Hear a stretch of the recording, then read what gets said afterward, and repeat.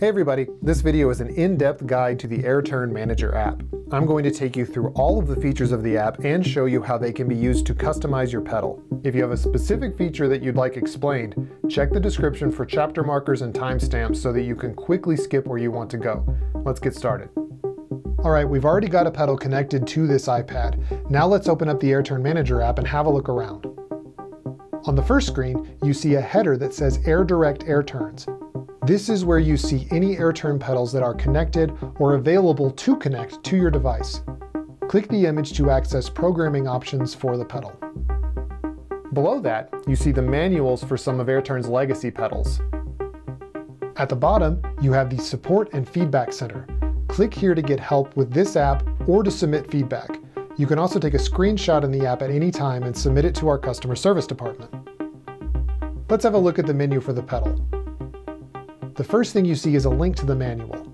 Tap that to read your device's manual in a variety of languages. Next is the Check for Updates icon. Tap that to update your pedal's firmware. This is similar to updating the operating system in a computer or a phone. The auto repeat setting can be used to fine-tune the rate at which your pedal repeatedly sends a signal when the switch is held in the on position. Use the two sliders to adjust the delay before the repeat kicks in, as well as the repeat rate itself. You can set anything from 1 repetition per second to 10 repetitions per second.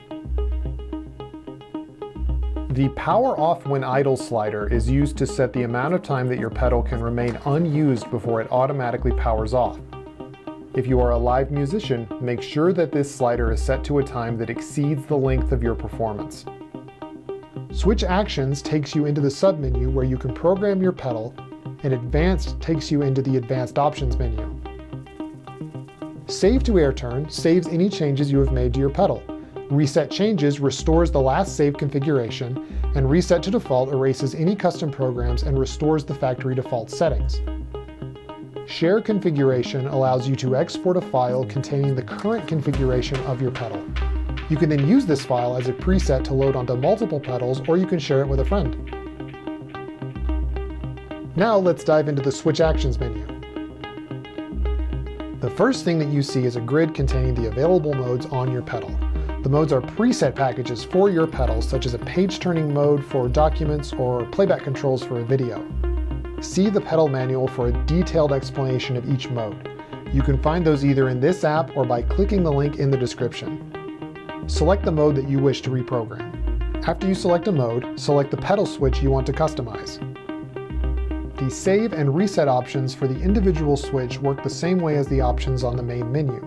Scroll down and you see the Sequence Type option. This allows you to have your pedal send a signal as a sequence or a combination. Sequence has your pedal send a series of commands one after the other. It can also send a single command if you want. Combination is the more common setting. This has your pedal send a set of commands all at the same time, like Command C or Shift 9 or any other combination of keys. Like Sequence, this setting can also send a single command. Notice that whenever you make a change to your switch settings, a red dot appears on the corresponding mode and switch icons. This is letting you know that you have unsaved changes made to the switch. Hit Save Switch Changes and the dot disappears. The items are the individual commands that are sent when your pedal is triggered. Item 1 is the first, item 2 is the second, and so on.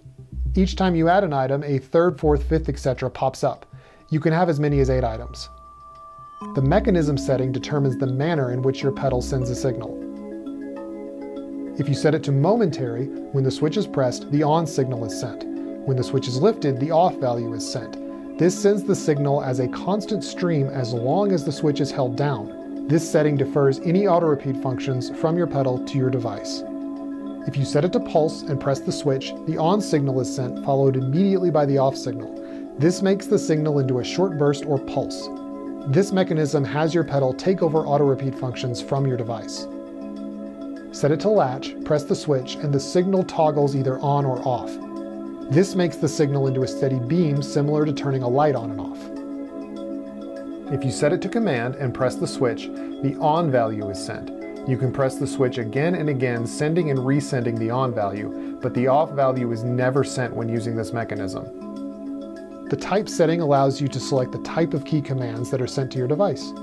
You can choose keyboard for a complete list of keyboard commands, Consumer is used for special keys such as the mute and volume buttons, the play pause buttons, and the brightness buttons. These are used to play and pause videos or podcasts. Different keyboards may have different special keys. Set it to mouse for the left, right, and middle mouse buttons. Under Modifier, you select a secondary key to modify the primary key, like the Alt Option key, Command Shift, anything like that. Next, depending on which type of key commands you selected, you either see the keyboard code, consumer code, or mouse submenus. Click here to set the key command for your chosen switch.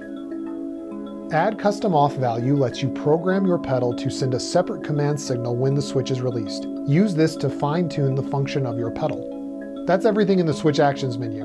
Now let's look at the advanced options. Connection speed lets you choose either low power mode or fast response. Low power mode is a reduced connection speed that conserves battery power. Fast response is an increased connection speed that makes your pedal more responsive at the cost of reduced battery life. Next, you can set the pairing method to open or closed. With the open pairing method, the pedal can be paired with up to 8 devices, but it can only be connected to one device at a time. With the closed pairing method, your pedal is married to a single device. Use this to avoid confusion when connecting multiple pedals to multiple devices in close proximity to one another. Debounce time is the amount of time that your pedal will pause after the switch has been pressed before it will send another signal. If you are experiencing unintended button presses or page turns, try increasing the value. If your pedal is not responsive enough, try decreasing the value.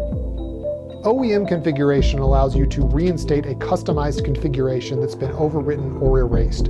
You'd use this if you have something like a Spark or RJ Cooper pedal and you want to restore the original configuration. That's it. Now you're ready to fully customize your AirTurn pedal. Comment below if you have any questions about the app, and check out the AirTurn YouTube channel for more tutorials and product guides. Thanks for watching.